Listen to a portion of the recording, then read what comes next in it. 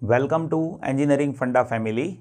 This video is a part of Network Theory lecture series, and today I'll be going to explain you current divider rule, and along with this current divider rule I'll solve some very interesting examples which will explain you how we can exactly apply current divider rule. So let us start with the basic understanding of current divider rule. So you see, here we are given with one network, and in this network this current I that is getting bisected into R1 and R2. Let us say in R1 current is I1 and in R2 current is I2. So as per current divider rule, we are deal with to identify what is the value of I1 and I2, and at last I'll explain you generalized formula in which if many resistors are connected in parallel, then how much current will get bisected into each of that resistors, right? So first of all, if you see these resistors are connected in parallel, so in parallel connection you will be observing that voltage across all the resistors will be same. So voltage across R1 will be equals to voltage across R2, that we can say. So let us say that voltage is Vt, right? Now if you want to calculate what is that voltage Vt, then simply we can say that this V of t, that will be R equivalent into current I, where R equivalent will be parallel combination of resistors into current I will be voltage across this two terminal, that we can say. And here two resistors are there, right? So I can say that R equivalent will be R1 into R2 divided by R1 plus R2 into I, that will be our voltage Vt which is happening in between these two terminal, right? Now let us try to calculate what is the voltage which is happening across R1, which is Vt only, right? So if I say that is V1, then as per Ohm's law I can say that that is I1 R1, right? Now V1 is Vt only, so we have already calculated the value of this, so that will be R1 R2 divided by R1 plus R2 into current I, that is equals to I1 R1. Now you see this R1 that will get cancelled, so you will be having the value of I1, that will be R2 divided by R1 plus R2 into I. Now similarly, if you want to calculate voltage across R2, then voltage across R2 will be I2 R2. Now V2 is equals to Vt, and that is R1 R2 divided by R1 plus R2 into I. So let us place V2 as R1 R2 divided by R1 plus R2 into I, and that is equals to I2 R2. This R2 will get cancelled, so we will be having value of current I2, that will be R1 divided by R1 plus R2 into total current I, right? So now we got the value of current I1 and I2.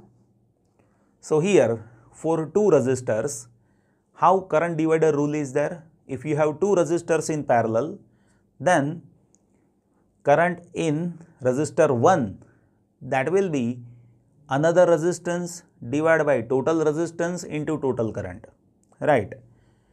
And if you want to calculate current passing through resistor 2, then resistance of first resistor divided by total resistance into total current I. That is how you can apply current divider rule for two resistors.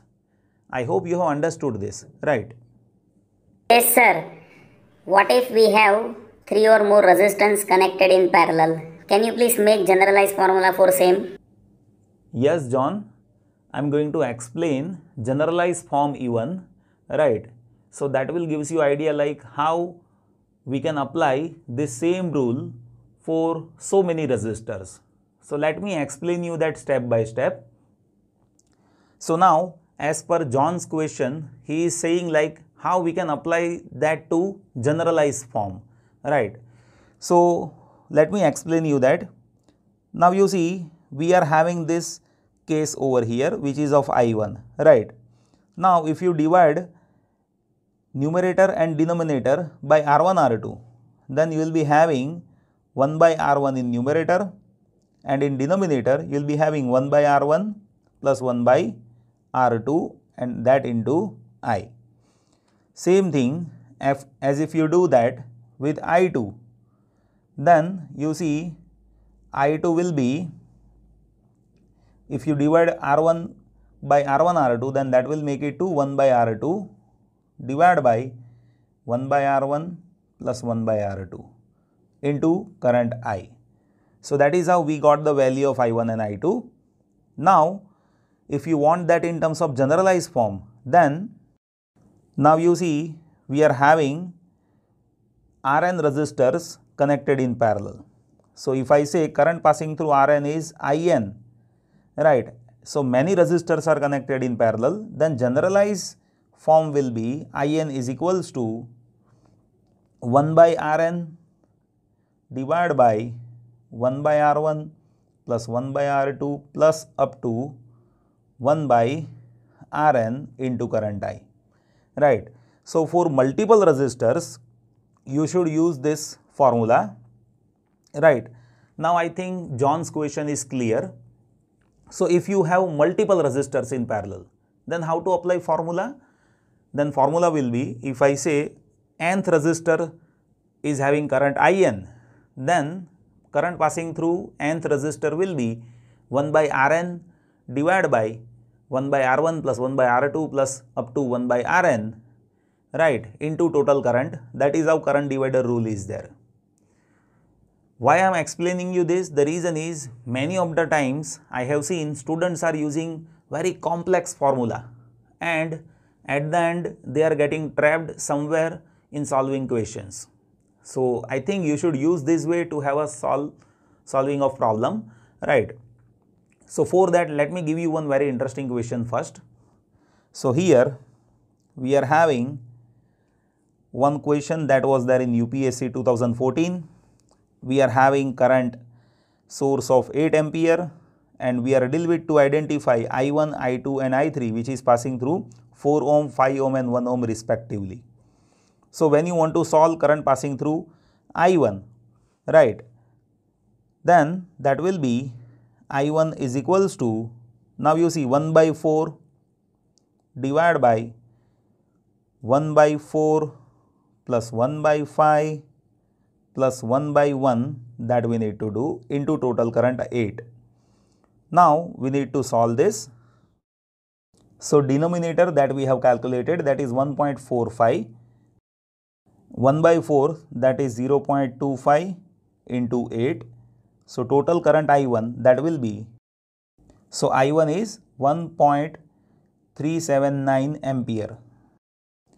Let us solve similarly I2 value. So when you solve I2, then you see 1 by 5 that we need to do, divide by 1 by 4 plus 1 by 5 plus 1 by 1 into 8. So that will be, now you see 1 by 5 is 0.2, and this we have already solved, that is 1.45 into 8. So this will be 1.103 ampere. Now let us solve I3 similarly. So I3 is 1 by 1 divided by 1 by 4 plus 1 by 5 plus 1 by 1 into 8.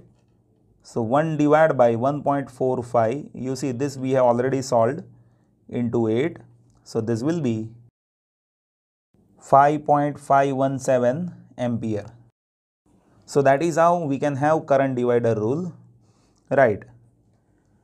Now my dear students, let me give you one practice question, right, and you just write down your answer in comment box. If any query is there, then definitely I'll get back to you.